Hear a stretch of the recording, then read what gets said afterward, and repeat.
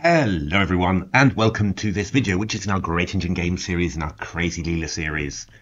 I'm Grandmaster Matthew Sadler, and we are having a look at another odds game of Leela's, this time with Rook Odds. And yeah, it just often amazes me how some of my favourite openings just look even more dangerous without a rook on a1. And yeah, the Samisch is these sort of attacks with pawns on f3 and e4, just solidifying the white centre, and then the h-pawn running up, just as the start signal for a huge attack. How, yeah, Leela seems to make these work so well without that rook on a1. And this is a great example. Play against 2,500 Lichess player who's played lots and lots of games at various odds settings. So let's have a look at this. Just a King's Indian, f3, e4, a little well-known move order to try and avoid the pure Grunfeld and get into a King's Indian. And black plays the move knight c6, which is the Pano variation. Actually, normally you play it after d6, playing it with knight c6 very early. The idea is that if you do something like bishop e3, black goes e5 and knight d4, and then actually is threatening to go c5, and if d takes c6, then d takes c6 to keep the knight cemented there. It's a trick I first saw in an old monograph by the American IM John Watson on the Pano King's Indian, which was very, very interesting. Probably written about 1982, 1983. Really interesting stuff. But Leela reacted by playing d5, so kicking the knight away. Knight went to b4, and then Leela starts with h4. So already just starting up the attack there. Yeah, I mean, this is somewhat quicker than you're used to. Normally you develop a little bit, maybe put the bishop on e3, queen on d2, maybe even castle queenside. But, well, if the rook on a1 isn't there, there's no need to develop it. So Leela plays knight e2, c6 from black, and a3, knight a6. And now h5. So yeah, I mean, already, you know, Leela obviously is creating danger, and I mean that's the first step to getting mistakes from human players, right? I mean, if human players start feeling in danger, then they start making mistakes, and well, this is the sort of play that Leela's playing at odds is absolutely tuned to provoking that, you know, even at longer time controls, of course. So. Yeah, I mean, what's the best way for black to play? I mean, it's not like there's any immediate danger at the moment, so you could take it a little bit slower. The engines were sort of suggesting, pardon me, takes and knight c5, and just playing a bit more normally. Black played the move e6, which is fine too, just looking to open up the centre, swap off some pawns in the centre, and then open the c and the e lines.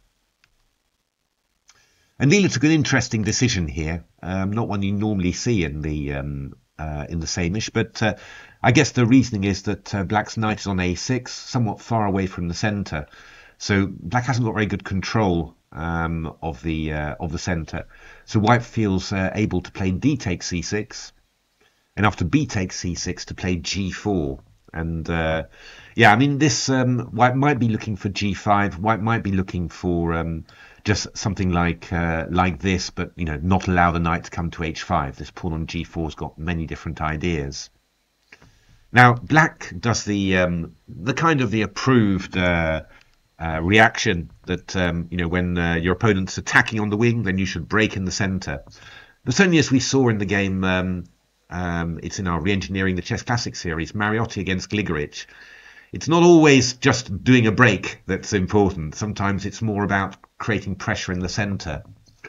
And here Leela's able just to keep the centre closed, actually, with e5, knight d7 and f4, and keep the pieces closed behind the centre. So it's quite interesting how the engines react. I mean, Stockfish, always very keen just to break open the centre like this, and follow up with bishop takes c5 and say, well, okay, at least I've managed to break this wall of pawns in the centre, and yeah, I'll be able to expand a bit more in the centre later. as always, I mean, I think you have to make the point that Leela will make it a bit dangerous anyway, you know, whatever you do. But this looks like quite a decent way of playing. And what black plays is fine, f6 just already attacking the e5 pawn. But it starts getting quite sharp, because after knight d4, attacking these two pawns, then black's got to start being a little bit precise here. For example, queen e8 was what the engines thought were best, but yeah, this is the stockfish suggestion, and well, I mean, you know, there's obviously quite a lot of confusion happening here. You know, it's not at all easy to work out what black should play or what is even happening in the position. Black played knight dc5. Not bad either. Knight takes c6, queen e8, c takes d5 from Leela. I suppose this is one key example where the players, human players tend to just bring Leela's pieces forward to attack their position, and with sort of automatic recaptures, I guess. I think you see this a lot in these odds games. And it's really something that, I mean, automatic recaptures are something that, you know, human players really do need to avoid. It's what you always try and teach beginners somehow as well, that, you know, if your opponent sort of moves something, offering an exchange, don't automatically exchange. You know, see, do I want to exchange the piece? Could I get the exchange in a favourable way?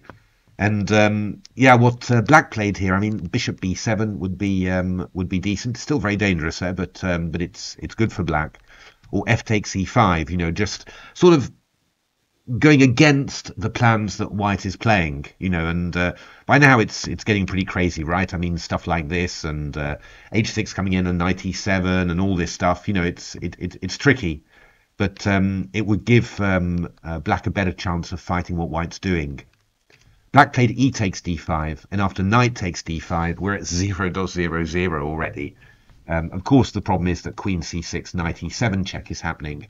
And yeah, now that the knight's been brought into play, I mean, we've got very serious knight e7 checks, and after king h8, we're going to have h takes g6. I mean, you know, this is really, really serious. And of course, you know, there was basically one way for black to play, and that was to play the move rook f7 here, to stop a knight coming into e7. It has to be done. It's the only way.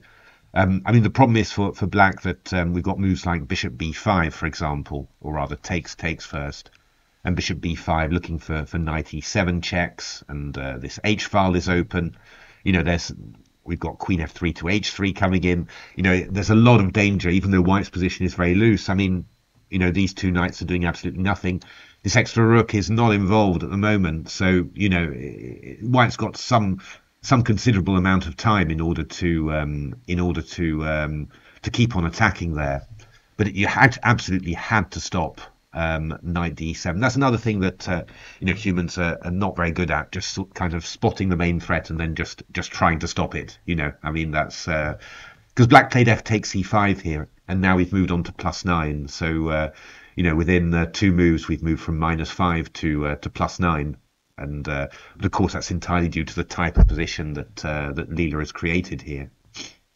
So knight d7 check played, king h8, h takes. We're threatening rook takes h7 checkmate now, h6 and f5. And I mean, look, I mean, these pieces are invulnerable, and white's just threatening you know, bishop h6 followed by rook h6, or bishop h6 followed by queen d2 and queen h6. It's just absolutely killing. Black tried to keep it tight at the back, but that was never going to succeed. Bishop h6 takes, and then f6. Very nice threat of g7, for example. Black played queen f6 and queen d8 check, and black resigned because after king g7, queen g8 is checkmate. A really, really nice game. I mean, I said it really impressed me because it's a Samisch King's Indian, which I've played all my life. And, well, seeing the power of this line without a rook on a1, you know, really makes you think, wow, I should believe in my attacks just a little bit more. But I think the key, you know, problem for black was kind of automatically exchanging and just giving Leela tempi to bring the pieces towards the king. And it goes quickly. It goes really quickly, way more quickly than you'd ever dream. But, you know, the advantage of the rook gets eaten up by dynamic compensation really, really quickly, you know, and as soon as the king's in danger, you know, I think it's kind of too late already, you know, and that's what Leela proved in this game. They're really nice when I saw it happen, and just thought, wow, what a game. So there we are. Hope you're enjoying these. I've got plenty more to come. Hope you're still keen, and hope to see you at the next video. Thanks for watching.